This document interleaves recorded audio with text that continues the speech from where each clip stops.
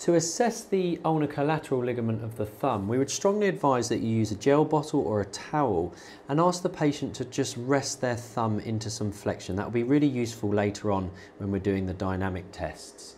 So what we can see here is the metacarpal, and the metacarpal has got this concavity here, and that's a nice little bony landmark to look for, and then you can see the phalanx and the joint there. Now this structure here that you can see, this nice fibular structure, is the ulnar collateral ligament, and this is what we need to assess for.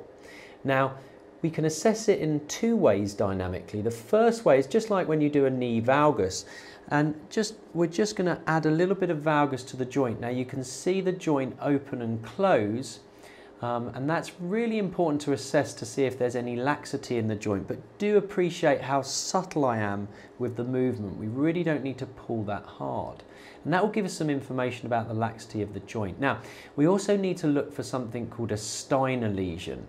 Now to assess that, what we need to do is we just need to find the adductor aponeurosis that will sit just as a very thin band over the top. And when we ask the patient to flex their IP joint, you can see that it actually moves from left to right. And what that shows us is that it's moving separately from the ulnar collateral ligament.